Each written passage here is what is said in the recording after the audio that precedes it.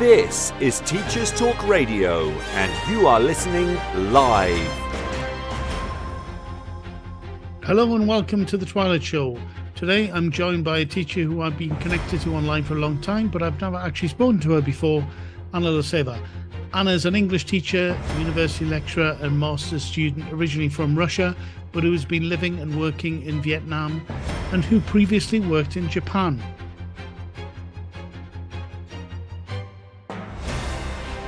This is Teachers Talk Radio, and you are listening live. Tune in live at ttradio.org, or to join in the conversation, download the Podbean app and search Teachers Talk Radio. Follow the hashtag TTRadio.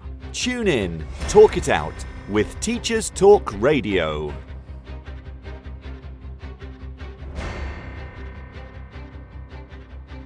Welcome to the Twilight Show, everyone. I'm Graham Stanley, speaking to you live from Mexico City. On today's show, I'll be talking to Anna Loseva, teacher and university lecturer who has just started a second master's degree this year. As I mentioned earlier, I've been connected on social media to Anna for some time now, but we haven't had the opportunity to speak, so I'm very much looking forward to doing that today. After working as a primary and secondary school teacher for 2 years in Moscow, she worked for 5 years at Lomonosov Moscow State University, teaching general English, English for special purposes, and English for academic purposes to undergraduate and postgraduate students of physics. Whilst there, she created a website for English language department and physics faculty and helped create materials and textbooks for internal use of the faculty too. Anna's first home abroad was Japan, where she worked for 4 years teaching general English courses, and she also designed and taught 2 specific courses for students at a private international school in Tokyo, social media safety and a course about culture.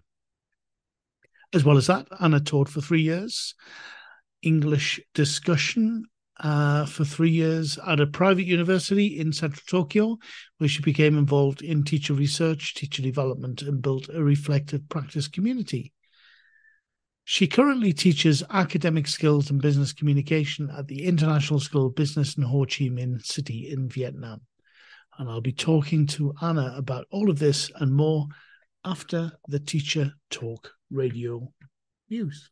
It's time for a fresh start to language learning. Pearson EdXL's new student-centred French, German and Spanish 2024 GCSEs cater to the needs of all learners, regardless of their background, ability or reason for studying. Rooted in learned language knowledge, their assessments are transparent and accessible, allowing all students to showcase their language skills. Through inclusive and relatable content, the new Pearson EdXL MFL GCSEs build a shared cultural capital that helps students develop an understanding of and appreciation for the wider world. Find out more at go.pearson.com/MFL GCSE 24. This is Teachers Talk Radio, and this is Teachers Talk Radio News.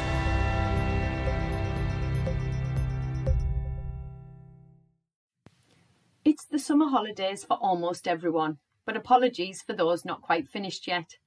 And the topic of money is not far from the thoughts of many. But Schools Week looks back at the year and reports that nearly 2/3 of schools increased the cost of pupil meals this year, and a large majority of schools have had to make cuts in other areas.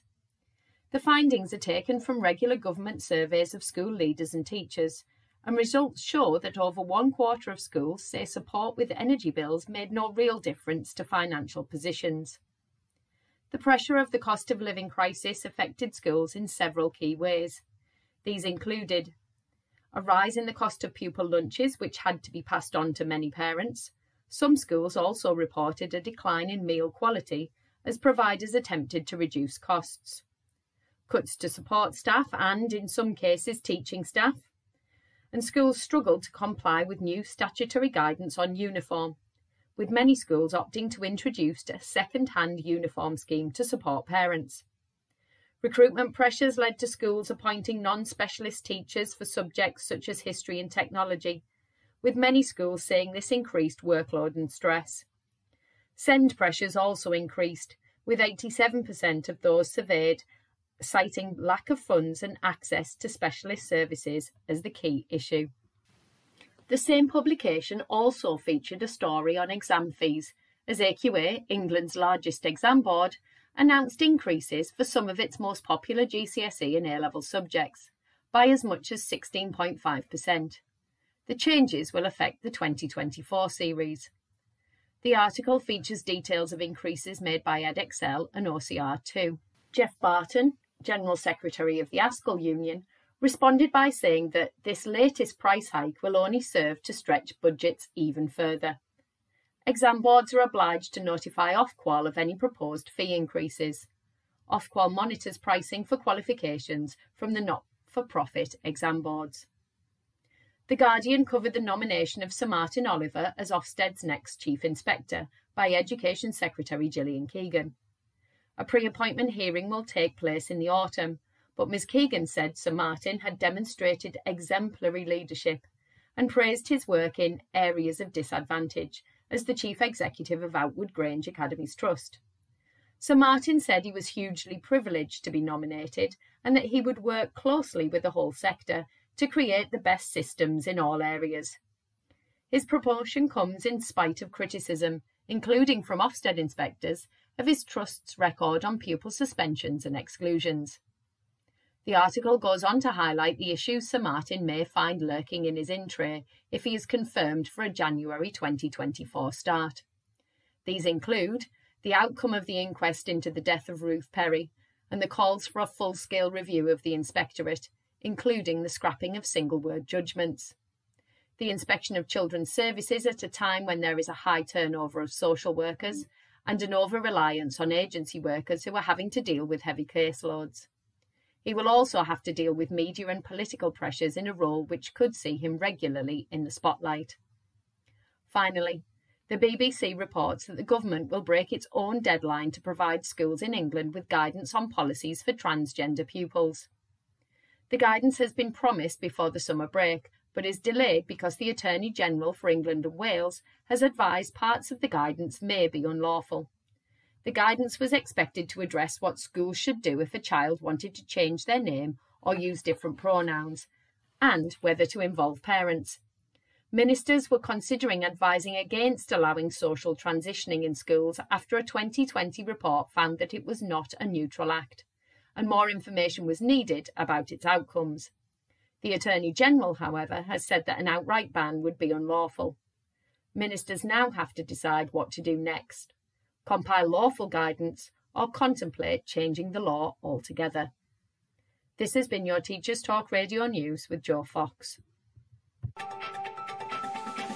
This is 2 Minute Tech with Steve Woods, your tech briefing on Teachers Talk Radio. Hello, this week we're going to talk about a couple of shortcuts and hacks that can make life a little easier. This may not be as innovative as some of my past life hacks for teachers, like drinking noodles, but here are a couple of things that may make a difference to your use of media in the classroom. First up, if you aren't already riding it, get on the Wakelet wave. Wakelet is a free way to save, organise and share content. Create collections of web pages, videos and basically anything with a web address under one topic. Once done, you have a shareable link to your collection. Use it to organise your lesson, flip a lesson or create revision collections, just to throw a few ideas out there. This next hack is one of my favourites. I love using YouTube to support learning. Not only can it help keep pace in a lesson, but also it's a great reference afterwards for pupils to refer to. My biggest gripe with it though is that pesky advert you can't skip that always decides to play when you're in full flow. Here's a secret that works nearly all of the time. When preparing your lesson, you will have watched the clip anyway to ensure it's appropriate, so just before you copy the link into your presentation or Wakelet, type this on the end: and t equals 1. That's the ampersand, or the wiggly and, lowercase t, equals, and the number 1. Now copy the URL with and t equals 1 on the end, and your clip will start 1 second in. Not missing any content, but skipping the adverts at the start. No need to thank me. Show your gratitude with a follow and tell us what you want to know about tech. I'm Steve Woods, and that was 2 Minute Tech. 2 Minute Tech with Steve Woods, your tech briefing on Teachers Talk Radio. Hello and welcome back, everyone, and a warm welcome in particular to my special guest, Anna Loseva. Hello, Anna. How are you today? Hello, doing very well, thank you. It's Saturday late night, but I'm full of energy for our conversation. Yes, early morning. Well, not so early for me, but early morning for me and late night for you. What time is it there where you are? It's around 11, getting to 11 p.m. in Ho Chi Minh City. Wow. So, Anna, I usually start by asking my guests to talk about how they became involved in education, how they became teachers. What was it with you? Well, what was it that attracted you to becoming a teacher, and how did you get started? Before I get to that, thank you, Graham. I'll get to that. But I wanna say a little bit. Previously, you mentioned that we never met, which is true. We never met face to face. That's right. But I don't know if you would remember, probably not, how we got to meet online. It's kind of difficult sometimes to pin that down, pin that moment of getting to meet somebody online. And please remind me. I remember. Maybe it was 2011 or 2012. I was taking you and Paul Braddock. Remember Paul? Yes. We're doing a online course on gamification, something. Can't remember the details. Okay. This was with the TESOL Electronic Village Online, maybe? Yeah, I think so. Yes, Electronic Village Online. They had many courses available. Right. And for me at that time, I was really into technology, definitely more than now. Very enthusiastic. So I learned about gamification from you and Paul in that course. Oh, that's wonderful. That's great. I was trying to remember what our connection was, but I couldn't figure it out. So that's great to know. Thanks for reminding me. Yeah, it's always tough with online acquaintances, right? Exactly. That's great to hear, though. Yeah, gamification I was very interested in quite some time ago, but it seems to have continued being popular with a large number of people, and it keeps coming back as something that people are attracted to. I guess you're not that interested in it at the moment, or not using it much at the moment? No, not at all. But when we keep talking, I can return back to this idea as it reappeared. Great. The concept of gamification reappeared in my most recent study in a most unexpected moment. Oh, wow. But I can go back to you. Yeah. I can go back to your question about how I started. Sure. Okay. So long as we don't forget to for you to tell us about the gamification bit later. Yes. Yeah. Okay. I'll try to remember. I'll try and remember as well. So I think it's true to say, like many teachers, maybe like I did not think that I want to be a teacher. I did not even think I was interested in education as such when I was 18, and I was making my choice which university to choose for study, and especially so that in middle school and high school I studied in a class which was specializing in maths and physics. So I sort of majored in maths and physics for 7 years. Right. And in fact, by high school, in Russia, high school was 2 years. Yeah. By then, I realized that I did not want to pursue my career in any areas related to that, or I would have to use that knowledge. So you didn't you didn't want to be a mathematician or a physicist? No, I did not want to be that. No. I did fairly well. Which helped me later, I think, in my next in my first big university job, but which we'll get to. But no, I think I was among very few, not the only, but maybe one of the 2 or 3 people from my class of 28 students who did not have a life related to math and physics and engineering and that sort of thing. So did you drop out? Did you drop out, or did you complete the course and decide not to continue? No, I completed. I took all exams, and then just as it was very funny. The last year of studying in high school, when everybody was focused on getting extra classes to help them with the university entrance exams, which were different back then. It was 2003, and back then we did not have a state examination, so you had to study specifically for university requirements, whatever you chose. And so all of my classmates were really studying hard and spending hours with extra physics classes and extra math, algebra, and other words I do not remember now. But I had to study English, and I think it was quite interesting situation for me to be in. I was really the only person in my class doing that. So the choice that I made was based on the fact that I wanted to go against the grain. I felt like I had to do something that didn't have to do with the numbers and figures, because that was a little too abstract for me. I felt like I could not, I don't really know how to apply that, Right. So I loved writing in Russian, and I loved socializing, I suppose, to a certain extent. So I wanted some vocation where I would have to deal with people in my life. Didn't really know no specific view of what that could be. For a while, I wondered if I could be a journalist, but maybe I have my own view of what being a journalist means. So when I realized what it is, basically I chose, and I wanted to study English. It was interesting. It was easy enough for me. Basically, languages, Russian and English, was easy. I was an avid reader, and I wanted to continue that. I wanted to be doing what I love doing.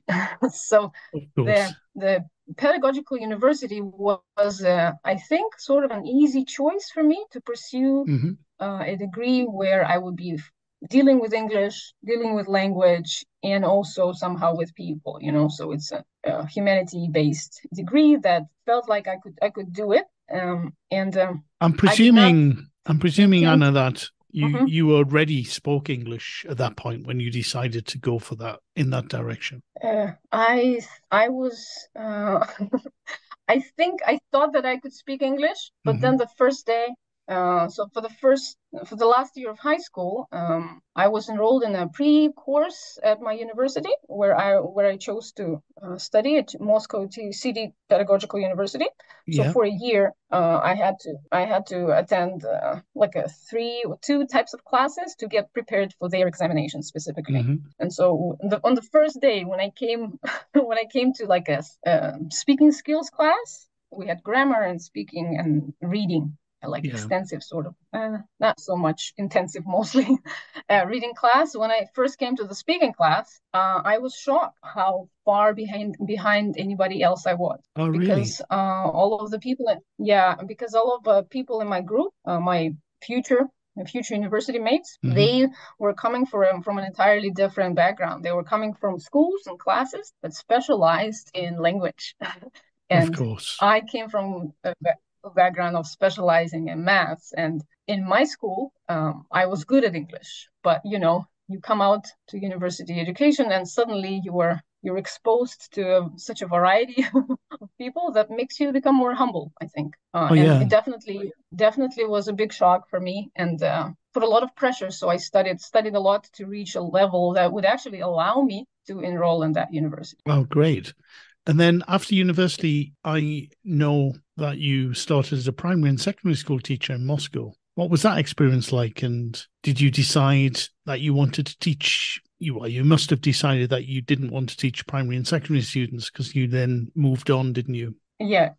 It was another interesting story. So that university, kind of a contract of sorts that you were signing with the school when you started with the college. When you started, was that after you graduate, you will work for a certain number of years. I don't remember how many. You will work in a Moscow school. So this is sort of an incubator for English language teachers for Moscow schools, that university. Right. So I kind of knew that I would have to be a teacher, but I thought, I can do it for a couple of years and then we'll see what happens. But towards the end of studies, we studied for 5 years back then. In the 4th year, we had to do obligatory teaching practice, like a month in a school where they have a contract and there is a supervisor, teacher, trainer of sorts, and you go through the pedagogical in-class experience, applying your knowledge that you learned for 3 years. And that was the time that made me fall in love with teaching. So basically, oh wow, after the very first class, not knowing what's going to happen, I was prepared, of course, and I had a very nice supervisor at that school. She was very helpful. She sat in our class, and we had a group, maybe 6 or 7 students who were also doing the teaching in that school with different classes. Mm-hmm. And then we had some nice feedback sessions together. We had planning sessions together. We planned some extracurricular activities for the kids at school. And so that month was so amazing that right after I finished the obligatory month, and we had to go back and study because we were still students. But what I did instead, I finished that teacher training on let's say 31st of September, mm-hmm. and in the end of October, I was already employed almost full time at a private school near home. So in my neighborhood, I started looking for schools where I could work, because I really, really fell in love with teaching, and specifically was a middle school, I think, for the most part. Yeah. So it was quite unusual. For the last 2 years of my study at university, I was studying full time and also working full time at that school. Oh wow, that must have been difficult to fit in everything. To be honest, I don't remember being swamped so much as I guess I had so much energy back then, and I really enjoyed the challenges, and everything was new, and I really wanted to make my own activities, make my own vocabulary cards, make my own crosswords. It was 2006 or 7, I guess. So it was pre-online world. At least for me, I was not connected in any way. So it was a very creative time, I think. And maybe that's maybe exactly what I fell in love with in this profession of education, is that there is a lot of opportunity for you to be creative and express yourself in different ways, and also communicate, right? So of course, yeah, that was very nice. Great.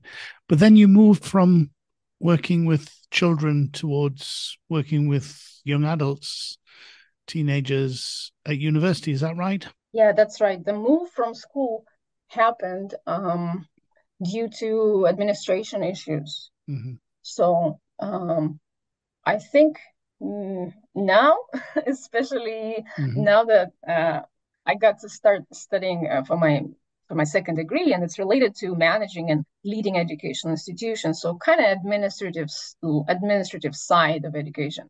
Yeah.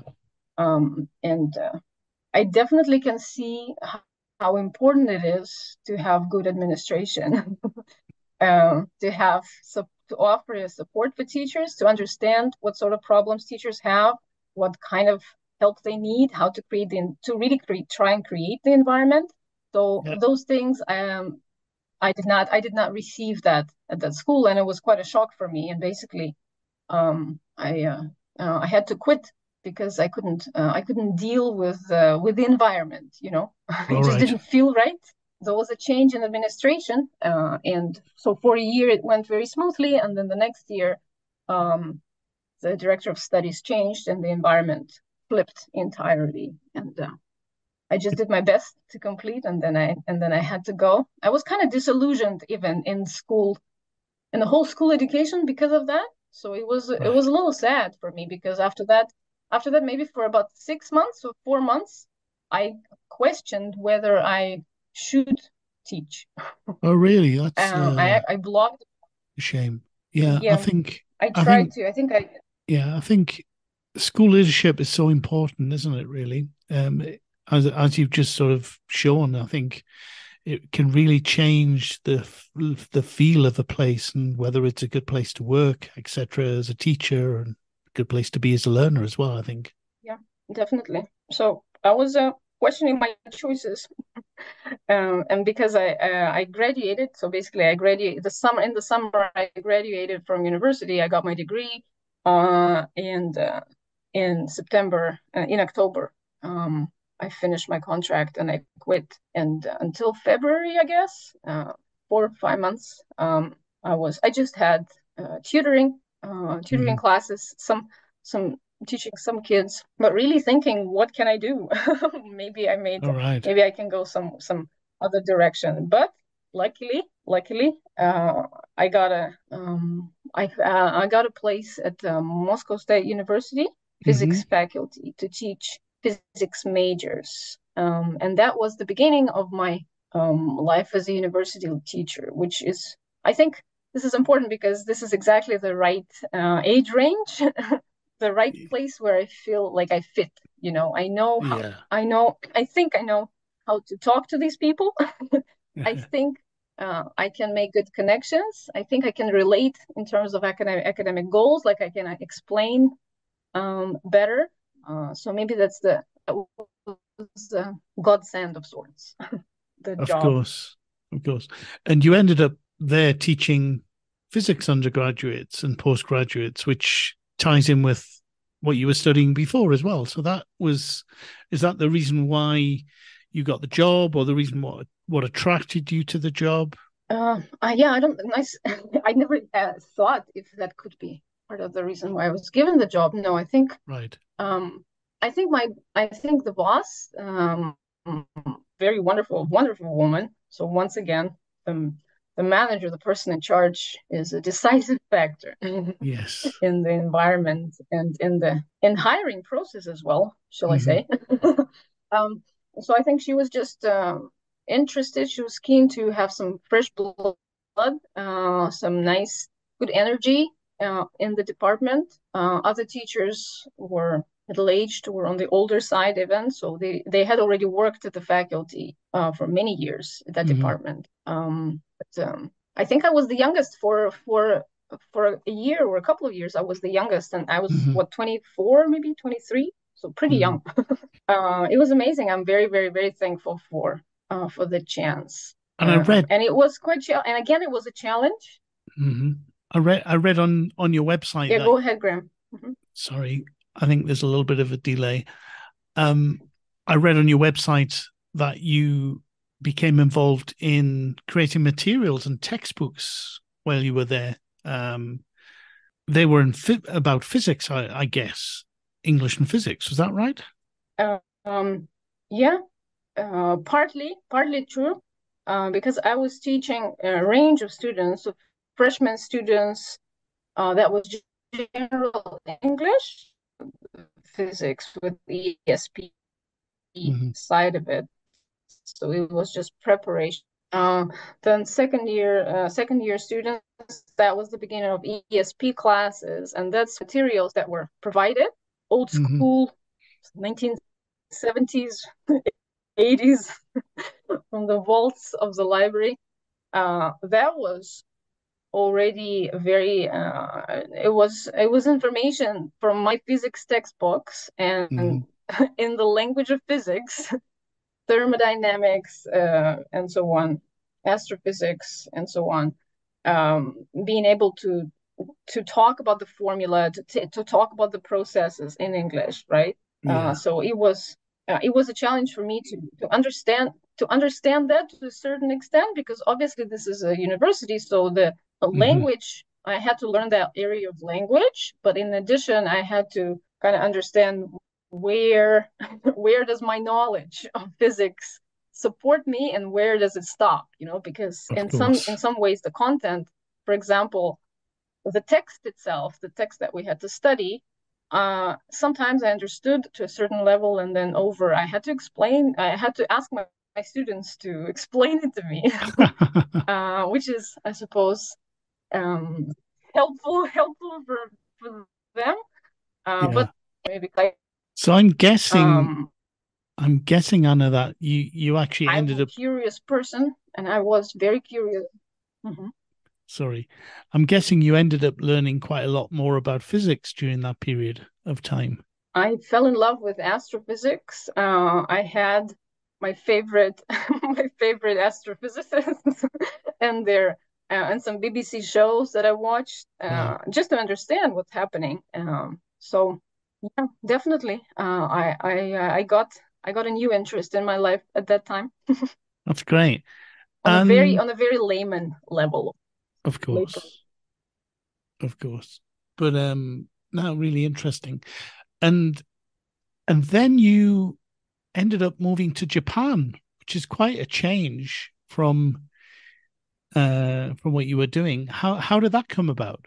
That longest and most important story in my in my talk today. So in 2011, I'm gonna start from the start. Sure. In 2011, I got into a car accident. Oh. And I had a brain concussion, which so I had to stay in bed for, I don't know, 3 weeks maybe. I couldn't go to work, maybe 3 or 4 weeks. And in that time, I used I had free time. I didn't need to create new materials. I didn't feel like I could do that, but I couldn't just do nothing. So somehow I got on Twitter in 2011 because of that. Okay. And on Twitter, I started building my personal learning network back then. Yeah. And started meeting people, like so many of people from the ELT community. And I met Chuck Sandy. Oh yeah. And Barbara Hoskins Sakamoto, and Stephen Herder. And in 2011, they were launching International Teacher Development Institute, ITDI. And somehow I was in the team of writers for their materials, for their course of English for teachers. We had Chuck found a team of teachers from all over the world just through Twitter. From Indonesia, from Brazil, from Russia, everywhere. And we worked together. So basically in 2011, I opened the door, or rather the door opened. And I saw suddenly from my bed in the south of Moscow, I found that there is a world of ELT out there, which I had not known about. I knew nothing about that. I did not know about the conferences. I did not know about the opportunities to teach English abroad.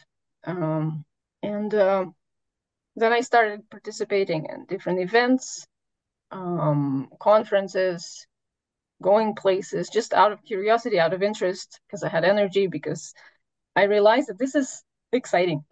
This is exciting. Of course. And in 2013, I went to Japan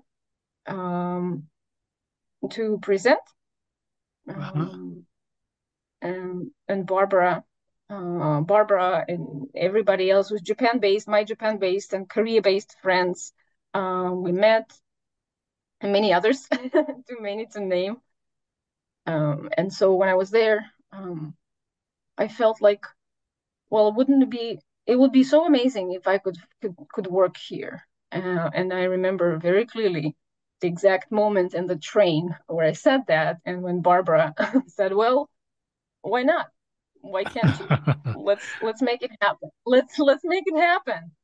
If you dream about it, why not? She was so matter of fact about it, and I thought, well, you know what? I like this style. Maybe it suits me.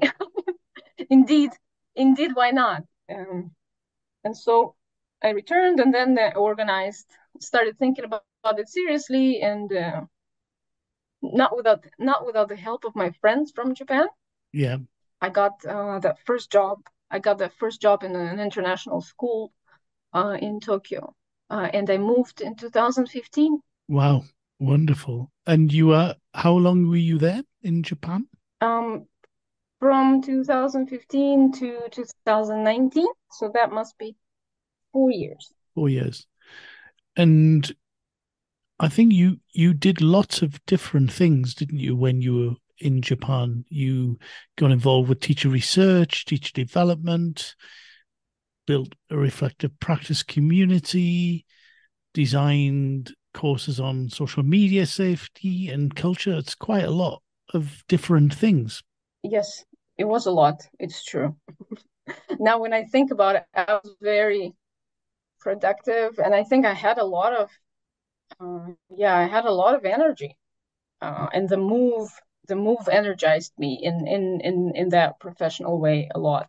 And the environment, again, I just can't help thinking how important it is. The environment and the community there enabled all these things, made them possible. And how did you enjoy living and working in Japan, in Tokyo in particular? It was lovely. It was so wonderful. It was my first. It's pretty far, like Yes. I lived in Moscow. I lived in Moscow my whole life until then, and then suddenly one day I say to my parents, "I'm gonna live in Tokyo." Pretty far. Yeah, I can imagine. And it was so it was I'm pretty proud of myself because it was everything, every possible challenge that you could imagine was my challenge, right? It was a Right. different language, it was a different culture, it was living by myself.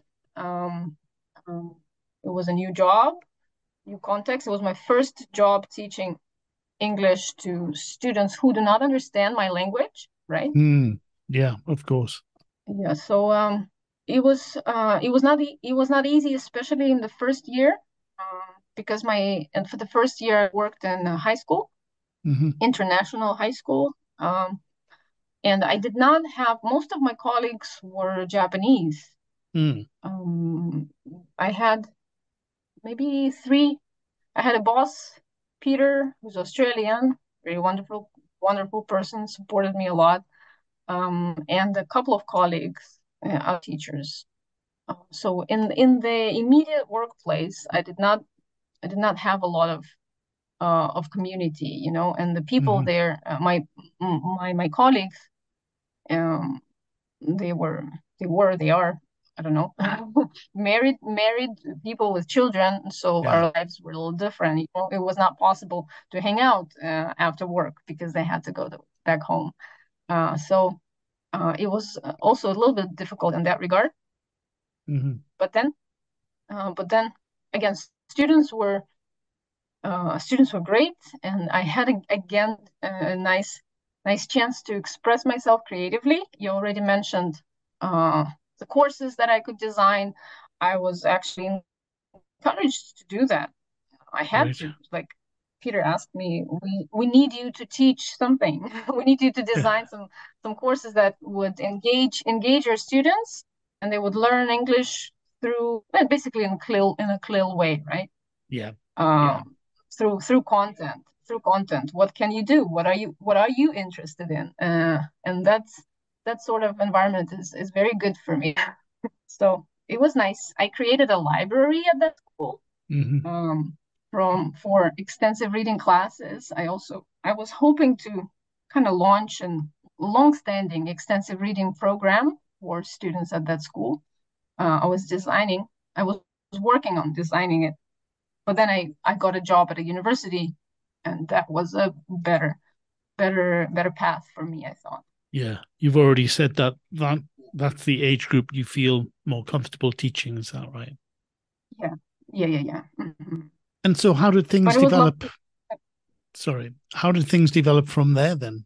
And then I got the job at Rikkyō University, with a wonderful place. And I guess those 3 years at that university were exactly the time when I was most productive in many different ways.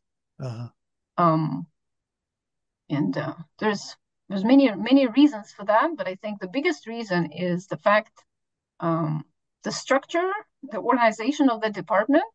It was an English discussion department, so we taught English discussion to freshman students, different levels, but same class. They worked within a unified curriculum, so we all were doing the same class at the same time in different rooms to different students. And Rikkyō University is quite large, quite big. And my colleagues in that department, there were about 45 of them, maybe 45. Right. So that's a lot of teachers. And me, it was the first time that I had a staff room with so many teachers. And it was a very international environment. We had Japanese, Chinese, a few Russians, not one. um, South African, probably Jamaican, definitely, New Zealand, Australia, so all over. Wow. It was a very interesting place to be, you know. And teachers were different. Teachers formed their own groups, of course, but also we had a lot of teacher development sessions, professional development organized by the school, and that helped me, of course, to understand how the program works, but also it helped me think of my own ways and kind of be on my toes. It kept me on my toes in terms of how I want to develop, because among 45 teachers there was a lot of this sort of research and action, teacher energy, if you know what I mean. And it was there that you became involved. You became involved with teacher research, was it? Yeah, we had to do some projects every year and publish the results of those projects. Yeah. That was just a very good experience, very nice way to organize professional development at your department, I think, now. Because people, some years, the research had to be kind of more within the boundaries of what they expected us to do. In my last year there, in my third year, I was free to choose what's interesting for me. So I chose mentoring, organizing mentoring and teacher support systems in that sort of environment. So it was just so open and so interesting, and there was time allotted for that, and there was an opportunity to publish within the department, because they published their own journal. So it was a really great experience. Excellent. And then about 4 years ago, Anna, I think I'm right in saying you then decided to leave Japan and moved to Vietnam. What prompted that move? Yes, indeed. That was 4 years ago. What prompted that move was actually it was a result of another involvement in teacher development in Japan. Because I attended JALT conference. This is the big conference for English language teachers in Japan. I attended it annually every year. And I was a member of a teacher development special interest group, because teacher development is, by and large, my biggest interest, and has been my biggest interest. My own and other teachers, for other teachers as well. And so in that, within the conference, at some point, I learned about teachers helping teachers group. I guess maybe they have their own SIG, special interest group. I can't remember now. But teachers helping teachers just sounds exactly like something I want to be doing. I wanted to be doing back then. And so the idea for that group was that they organized teacher workshops and conferences, some events in countries in Southeast Asia, mostly Southeast Asia, where teachers from different universities from Japan would come and give a day of workshops, let's say, or a couple of days, and would maybe travel around the country a little bit. So for a couple of days or for a week, with the help of people on the ground, there were these trips organized: the Philippines, Laos, Vietnam, Bangladesh, I think. I'm not sure, but I found out about it in 2007, late 2017, I think. And so in March 2018, I joined Teachers Helping Teachers event in Vietnam. So I applied with some ideas for workshops about reflective practice, which I had been doing regularly for 4 years by then, I think, maybe 3 years. So on the topic of my interest and sort of competence, I suppose, and then I joined that trip, and I went to Vietnam for the first time in 2018. and we presented a group of teachers presented in locations, I believe, two different cities. One in the south of Vietnam and one in central Vietnam. We gave different workshops. They organized activities for us and wonderful food and treated us so well. And so that was a short trip, 6 days, maybe 7 days. But I just fell in love with the country. I fell in love with the energy of teachers and the students as well. It seemed like a big contrast for me at that time with the Japanese students. And I'm not saying it in any negative way, describing Japanese students, because I love teaching them as well. But the classroom itself just felt very different. So I felt like it was a good time to move. And when I lived in Japan, I traveled in Southeast Asia quite a lot as possible in my university break time. And I felt like in general, Asia is the right place for me to be. And I thought that Southeast Asia feels like this could be exactly the right place, or at least I felt the need to explore what teaching is like in places like Malaysia, places like Thailand or Vietnam. And Vietnam was the choice that I made. Great. And you are teaching at a university school of business, I believe, and you're teaching those adults business or English as well? Good question. I'm not teaching business, of course. Okay. Although this is a business school, I teach in a program, which is a program of Western Sydney University in Vietnam. So they have their campus. It's been open for, I don't know, 12 years maybe or so. Right. And they offer programs, degrees, bachelor's degrees and master's degrees with a certificate from Western Sydney, Australia. Okay. So the students are business students, but in the beginning I was teaching like prep courses, EAP, to help students reach the required level. Those who could not take IELTS and get the desired numbers on paper. We would help them in the intensive courses.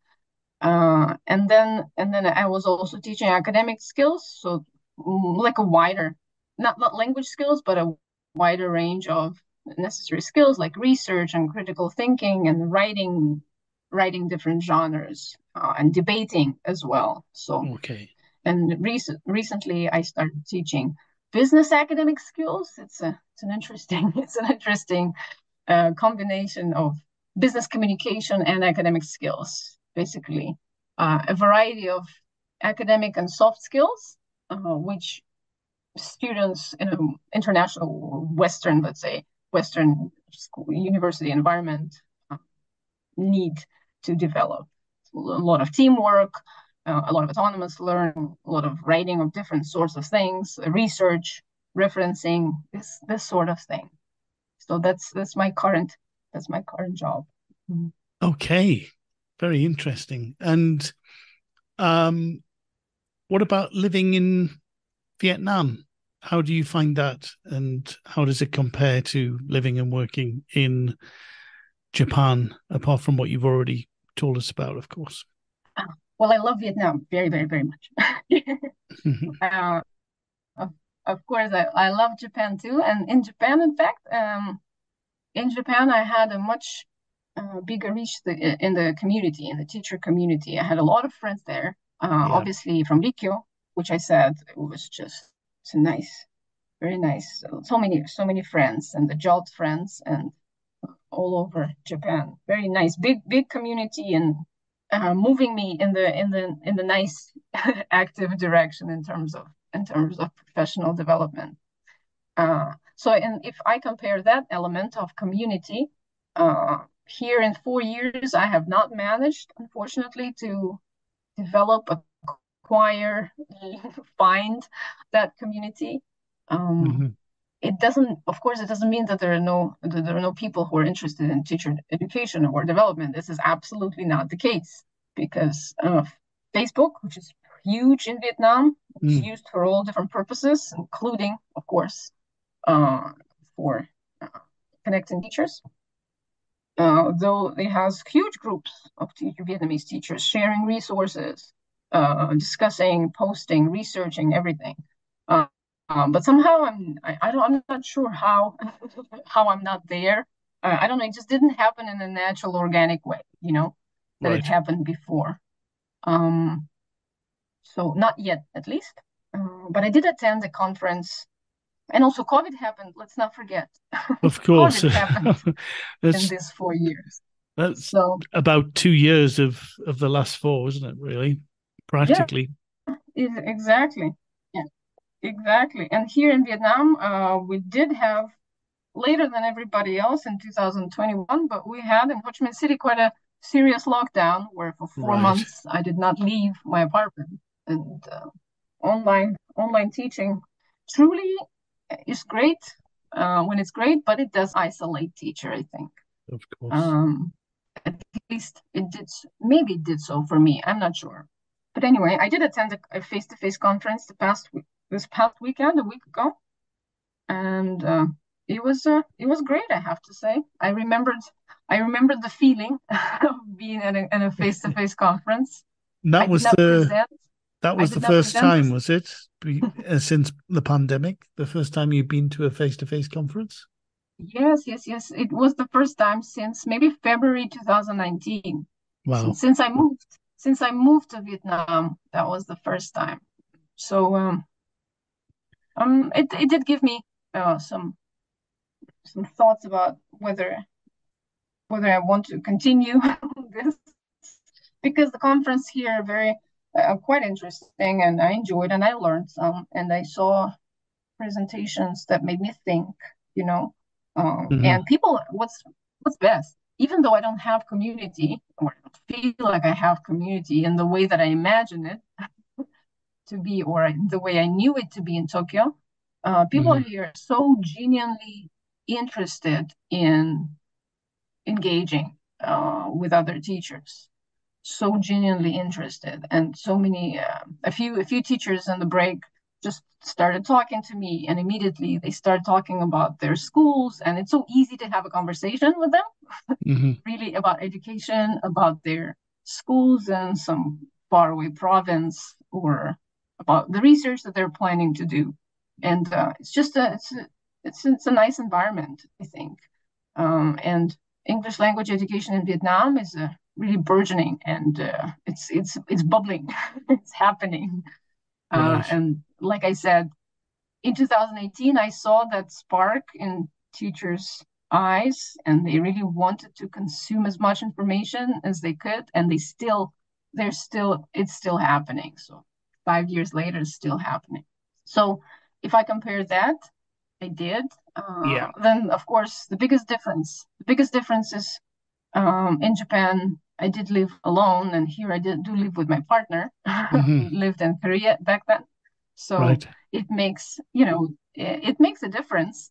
It makes a difference. Of course. So wonderful food, friendly people. And when I say friendly, I really, really, truly mean it. So kind and great, and everybody wants to help and support. I don't know, just a very nice vibes. Beaches, there's a lot of them. It's very easy to go, very easy to travel in the country as well. And country has a lot to show and a lot to see. Of course. So I love Vietnam. Wonderful. And then recently you've started studying for a second master's degree. And clearly you're an advocate of lifelong learning. But what drew you back to studying again? And what are you studying exactly? Yeah. I had been thinking about, maybe since I moved to Vietnam, or maybe even a little bit before, interested in how exactly higher education works. In terms of how it's managed, and what are some principles behind it, and how it's led, how it should be led. So that had been on my mind for a few years. I did some free Coursera courses, Future Learn or something, on the topic of leadership and education. So I guess my mind was moving towards that. It was in that direction for a while, leadership and education. And I was looking for programs. I was looking for maybe some certificate courses that are more manageable in terms of finance than a full-blown degree. And then suddenly, when the right time comes, it does. Of course. For a thing. And so my employer, they started a new program. So they had MBA program going, and I was and am a teacher in that program as well, with the academic skills element, supporting students, MBA students, and they just started a new master program, Master in Education in Leadership and Management.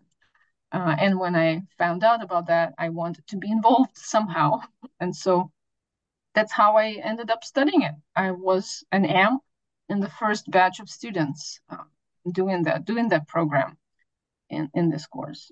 So that's how it happened. It's just what I was looking for just fell into my lap. That sounds great.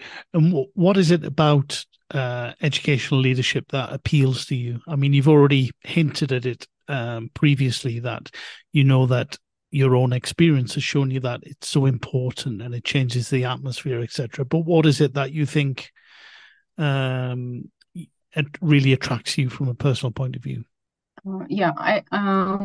This is a good question that I had to answer. I think exactly that question in the interview. Signing up for the program. So my answer is somewhere on the paper in some room. No, but the thing is, I have been interested in professional development and teacher development, right? And reflective practice and creating community, and maybe even creating community within a workplace. So let's go back to those Facebook groups that I just mentioned. So they're groups, Vietnam-based or international groups, and we have seen these groups develop from the beginning, right, of Facebook. In 2011, when I joined Facebook for ELT purposes, they were Facebook groups already, and they of course are a great place for teachers to get connected from various contexts, from various backgrounds, and share, right? We all know that. Yeah. And I guess from being excited about that element of that sort of community, I slowly started to pay more attention to the community that can be or should be created within a workplace, and specifically at university. So schools are maybe a different beast that I don't know very well. I only worked for 2 years. It was 15 years ago, and I didn't have a great experience, right? So maybe it stayed somewhere at the back of my mind. But I did have a great experience in terms of teacher community at Rikkyo University in Tokyo. There was some ups and downs. There were some things that I didn't quite agree with, but I did have I thought about it a lot, of what happened, and I discussed it with other teachers who wanted to consider those elements too. So I guess what I'm trying to say is that at the moment, I'm interested what needs to be done. What are the factors that can enable creating an environment for teachers, for lecturers at university that would make the space for them to learn together. So a space for them to be connected, like on Facebook, but in a meaningful way for that particular context, if that makes sense. The teachers who are not specifically like lecturers, who may come from different departments. My university here is quite small, so just the beginning stages. They're developing, they're hiring more lecturers, but we don't have a staff room, so we don't have a place to talk. We have a room where we sometimes meet. If you're lucky, you know somebody. But a lot of the teachers feel isolated, I feel like, And from the few conversations that I had with some teachers who I do know, that's my feeling.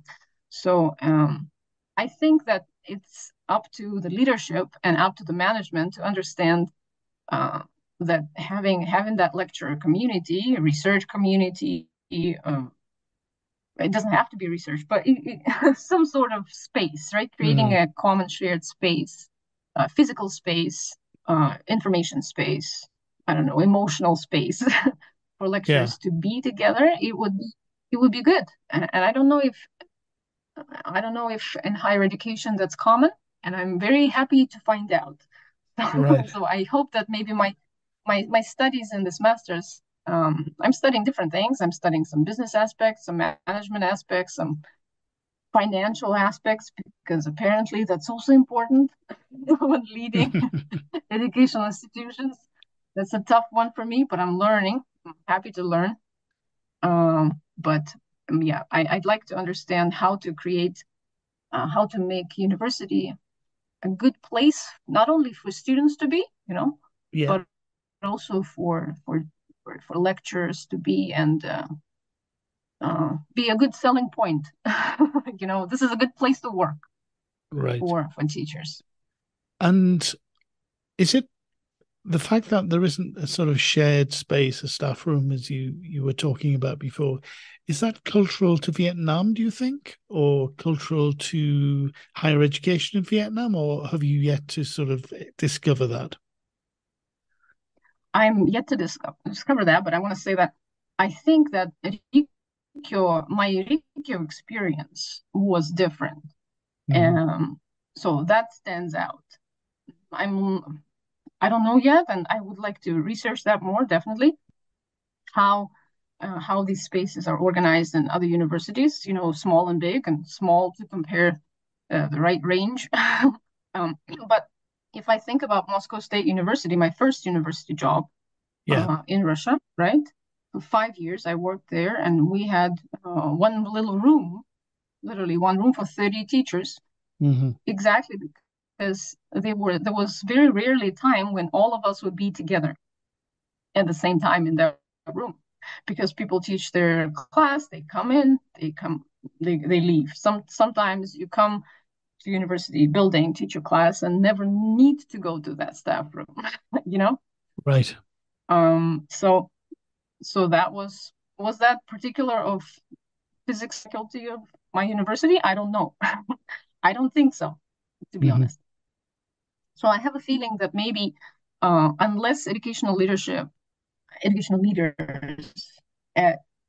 higher education, unless they organize those spaces, probably the natural way is this way, the flexible way, the kind of part-time, quote unquote, part-time way of organizing lectures work. You don't want, maybe there's this idea that this is not school. You don't need to have your desk. You don't necessarily have a lot of handouts or I don't know, supplies. There's different sort of education is expected, and so the environment needs to be different. I don't know yet. This is exactly what I'm interested in researching more about. Interesting. So of all the aspects of your master's, that's the area that most appeals to you, is it? Yeah, I don't know if I don't know if I'll have a chance to really get into that. We have the final project. It's called professional project. So kind of problem solving. I don't know yet the details, but I think it must be some problem solving project. So maybe I will try to focus on that for my school. But also I'm planning to apply for a research grant, a Japanese, in fact, research grant, just to have a more comprehensive research about exactly that. Find some universities and explore their spaces. How do they create those spaces for lectures, if they do, right? Yeah, I suppose that's my track at the moment. And do you see yourself in the medium term, once you've completed this, moving more towards academia, moving more towards leadership in a university environment? Is that something you'd like to do? This is a good question. Well, you but I haven't suppose I decided should be yet. asking myself more often. More often, yes. I have to say that starting master's study, and I'm doing it offline on campus. So it's the same campus where I work, so it's very convenient. Of course. But I do study on the weekends, and there's a lot of reading and writing, and it's a lot of pressure. But I realized I started in January, so I did 4 courses by now. I have finished 4 courses. And I really love it. I have to say that now I haven't studied for a month and I'm really missing it. I'm missing doing research. I'm missing doing research, like regularly having to do it. I'm missing writing, thinking about it, discussing this thing. So if there is, at the same time, I don't want to be doing academia work only. Because I really feel like classroom is the place where I need to draw ideas from. I need to draw my inspiration from. Also, I definitely know that I do need that community of teachers. Again, get the energy from them, be pushed by other teachers, have projects with other teachers. So at the moment, I have a friend in Singapore, Eunice. Hello, if you're listening. She's my research buddy at this point, and that I find it necessary for me. So maybe that's why I'm so focused on this teacher community, is because I feel like I need it myself. So in a way, I'm trying to do something that would help me in the end.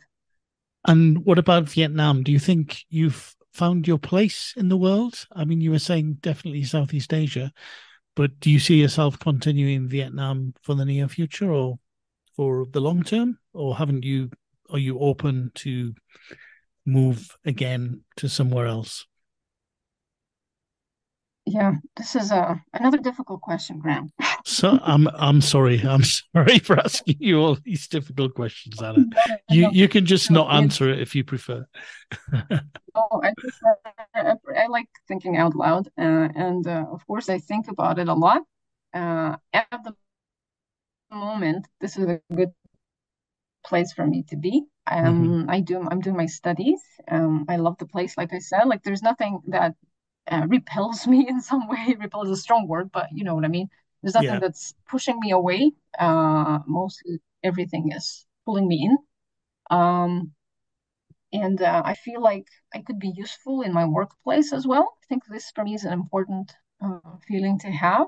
Of course. I feel like I could make it better, and I would like to do something to make it better for the lecturers, for example, for students as well. But at the moment, somehow my focus is on the lecturers. And so, yeah. With that said, I do have the itch to travel and try teaching in other locations as well. I'm really interested in communicating with teachers from other contexts, broadly speaking, other contexts, right? Different continents, for example. And that was my idea back in 2011 and 2013 when I first went to Asia, to Japan, and I met these teachers who were teaching English in an absolutely different classroom than I had been teaching in Moscow. And it just was so exciting to me. And I visited some of the classrooms in Japan, and I visited some of the classrooms in Korea. Back then, classrooms of my friends, and I took a lot of notes, and I just learned a lot. So being a class, observing a class of a teacher from a different country, without any strings attached necessarily, right? I was not giving them any feedback, or I did not have any job attached.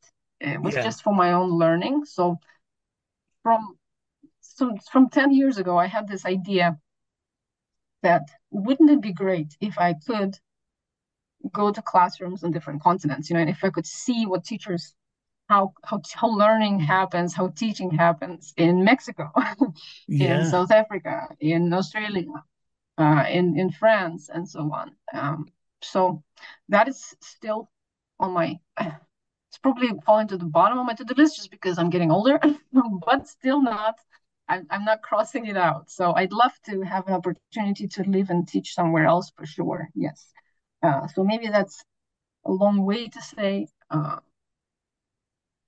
think I will at some point feel like I have to go. Mm-hmm.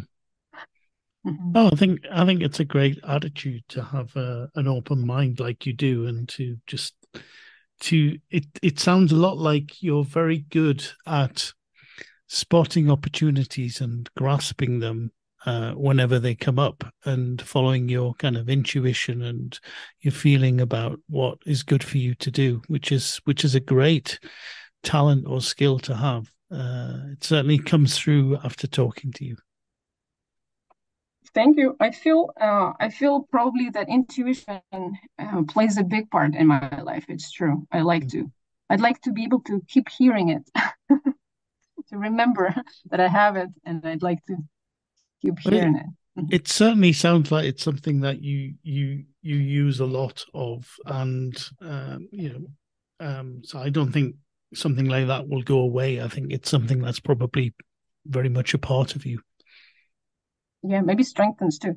Graham, I remember to talk about gamification. Oh, yes, you're right. Tell me about it. Of course. So, one of the first courses that I studied in my program, again, this is Master of Education, Leadership and Management. One of the first courses was contemporary people management. So this is a human resource sort of course, but in a little bit wider context, human resource element. And our lecturer, we had one online class once, and our lecturer invited an expert, let's say, a person who created an online learning platform company. Maybe it's company is the right word. Offering adult education classes in critical thinking, some skills. So not English classes, but some skills for business and skills for success. Let's go this way. By the way, soft skills education is very counseling, and in general, the broadly area of soft skills is very, very popular in Vietnam. Right, of course. Online, offline, and so on. And so the session was based on how digital people management differs maybe from face-to-face people management, and the elements of organizing work, because the employees in that company are working online, right? Yeah. And so a lot of it, my classmates in that program are teachers themselves, for the most part. Some of them are administrators at the university, but most of them are teachers. So a lot of them were interested in the aspect of just digitalization of education, right? Yeah. And in the conversations in that class, the idea of gamifying, I don't know if they use the word quite how you would use it, gamifying the class, gamifying that online classroom, and also sort of gamifying, I don't know if that's the right way to put it, the environment, tracking systems for employee for work, basically from the employee and manager perspective. So it was an unusual callback. That's interesting. I definitely think gamification can really play a part when something is a little bit dry or has a tendency of being a bit dry. You can use certain aspects of gamification, certain elements of that you find in games, to just inject a little bit of fun or a little bit of lightheartedness. Everything doesn't need to be so serious, etc. And those, so long as you don't overdo it, I think those people who there are people who will appreciate it, and they'll feel more motivated to participate, etc. And especially online, I think if you can add anything to any environment, but especially online, to make something a little bit more memorable or a little bit more different, I think that's where things like gamification can really play its part. Yeah, I agree. I didn't end up, even though I did take your course and I thought about gamification, I did also, of course, get some more input on that in my life, but my interest went in another direction. But I see a lot of interest for gamifying classrooms in various ways here in Vietnam. I think this idea of classroom, motivating classroom, because there's such a big demand for English here right now. I think all ideas are very welcome, and digital elements also. So whatever is new is becoming very popular quickly here. Yeah, I must admit that my professional life took me away from games and gamification too for a little while, and more towards sort of other areas. You can't do everything, right? And but recently I've been there's a number of people who asked me if I could do certain talks, etc., on gamification. They remembered my interest in it, and so I feel I'm being drawn and pulled back towards it a little bit more. And it is an area that I think there's so much more you can learn about. And it's also an area I think that's very still using games in language learning, I think, and gamification in language learning is an area that is still so much to explore, and so much that people haven't sort of tried to do things. I see there's a kind of small number of people doing work in that area, but it's still yet to reach a sort of a greater understanding, I think. Yeah, I agree about understanding for sure. Mm-hmm. So there you go. Great. Going back. So Anna, I'm going to draw things to a close now. I just want to say I've really enjoyed talking to you. I mean, one of the main reasons why I do this show is it gives me an excuse to reach out and contact people like yourself, who I think are doing really interesting things in the world of education that I'm connected to, or to meet new people as well, and really have this sort of in-depth conversation about what you're doing and how your trajectory's been.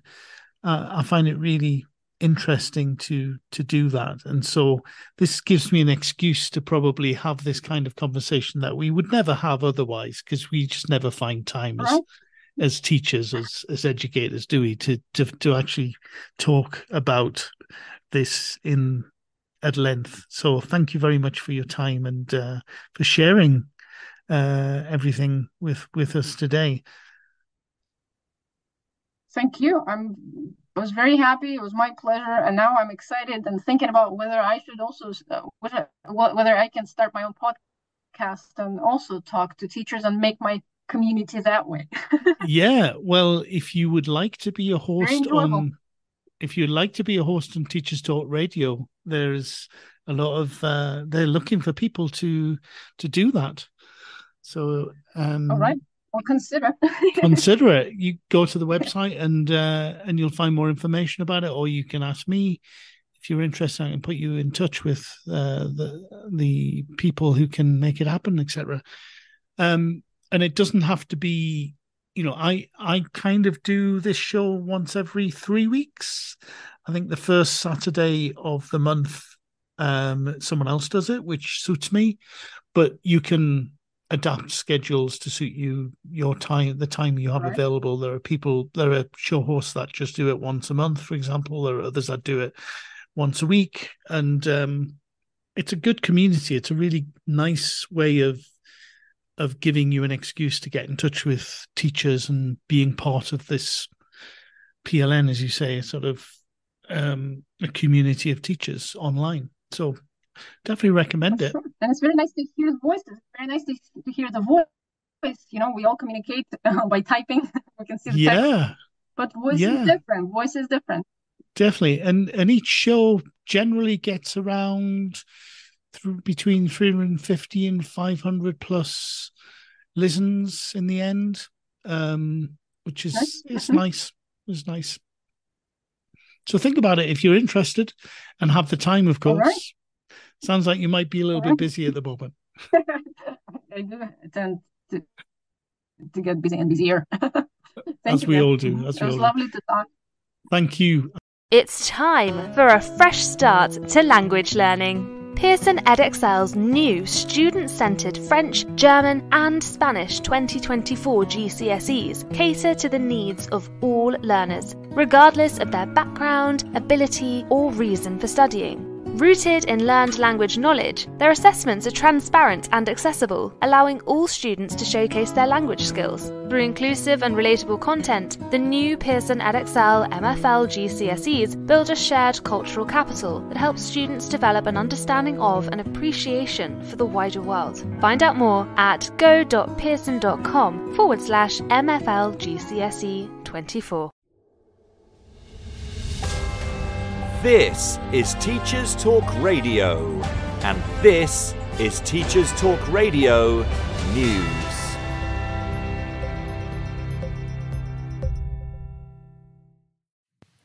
It's the summer holidays for almost everyone, but apologies for those not quite finished yet. And the topic of money is not far from the thoughts of many. But Schools Week looks back at the year and reports that nearly 2/3 of schools increased the cost of pupil meals this year, and a large majority of schools have had to make cuts in other areas. The findings are taken from regular government surveys of school leaders and teachers, and results show that over 1/4 of schools say support with energy bills made no real difference to financial positions. The pressure of the cost of living crisis affected schools in several key ways. These included a rise in the cost of pupil lunches, which had to be passed on to many parents. Some schools also reported a decline in meal quality as providers attempted to reduce costs. Cuts to support staff and, in some cases, teaching staff. And schools struggled to comply with new statutory guidance on uniform, with many schools opting to introduce a second-hand uniform scheme to support parents. Recruitment pressures led to schools appointing non-specialist teachers for subjects such as history and technology, with many schools saying this increased workload and stress. SEND pressures also increased, with 87% of those surveyed citing lack of funds and access to specialist services as the key issue. The same publication also featured a story on exam fees, as AQA, England's largest exam board, announced increases for some of its most popular GCSE and A-level subjects, by as much as 16.5%. The changes will affect the 2024 series. The article features details of increases made by EdXL and OCR too. Jeff Barton, General Secretary of the ASCL Union, responded by saying that this latest price hike will only serve to stretch budgets even further. Exam boards are obliged to notify Ofqual of any proposed fee increases. Ofqual monitors pricing for qualifications from the not-for-profit exam boards.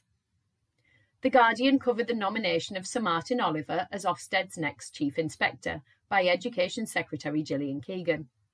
A pre-appointment hearing will take place in the autumn, but Ms Keegan said Sir Martin had demonstrated exemplary leadership and praised his work in areas of disadvantage as the Chief Executive of Outwood Grange Academies Trust. Sir Martin said he was hugely privileged to be nominated and that he would work closely with the whole sector to create the best systems in all areas. His promotion comes in spite of criticism, including from Ofsted inspectors, of his trust's record on pupil suspensions and exclusions. The article goes on to highlight the issues Sir Martin may find lurking in his in-tray if he is confirmed for a January 2024 start. These include the outcome of the inquest into the death of Ruth Perry and the calls for a full-scale review of the inspectorate, including the scrapping of single-word judgments, the inspection of children's services at a time when there is a high turnover of social workers and an over-reliance on agency workers who are having to deal with heavy caseloads. He will also have to deal with media and political pressures in a role which could see him regularly in the spotlight. Finally, the BBC reports that the government will break its own deadline to provide schools in England with guidance on policies for transgender pupils. The guidance has been promised before the summer break, but is delayed because the Attorney General for England and Wales has advised parts of the guidance may be unlawful. The guidance was expected to address what schools should do if a child wanted to change their name or use different pronouns, and whether to involve parents. Ministers were considering advising against allowing social transitioning in schools after a 2020 report found that it was not a neutral act, and more information was needed about its outcomes. The Attorney General, however, has said that an outright ban would be unlawful. Ministers now have to decide what to do next: compile lawful guidance or contemplate changing the law altogether. This has been your Teachers Talk Radio News with Joe Fox. This is 2 Minute Tech with Steve Woods, your tech briefing on Teachers Talk Radio. Hello, this week we're going to talk about a couple of shortcuts and hacks that can make life a little easier. This may not be as innovative as some of my past life hacks for teachers, like drinking noodles, but here are a couple of things that may make a difference to your use of media in the classroom. First up, if you aren't already riding it, get on the Wakelet wave. Wakelet is a free way to save, organise and share content.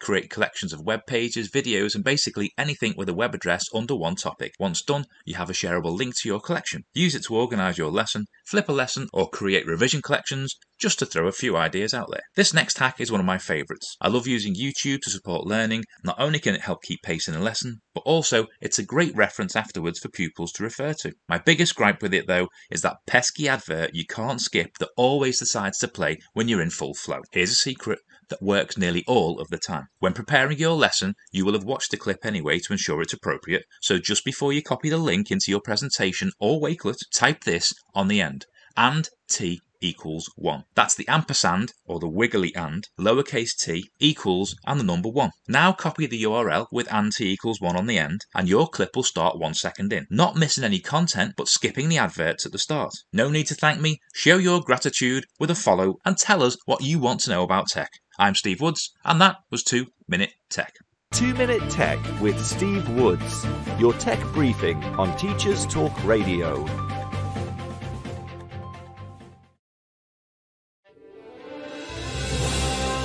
You've been listening to Teachers Talk Radio. Tune in live and listen back at ttradio.org. We look forward to hearing from you next time on Teachers Talk Radio.